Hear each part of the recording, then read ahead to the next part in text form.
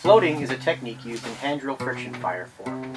The ability to keep your hands at the top of your spindle while applying constant downward pressure has its advantages in that you can prime the pump or preheat the contact between spindle and fireboard before going all out. Or, as in this case, it can be used to maintain constant friction on shorter spindles until you get a coal. To float your hands and provide adequate downward pressure for a coal, first, identify the longest path along your hands that your spindle travels. From there, modify the angle of that contact area so that your hands are traveling up the stalk with each pass.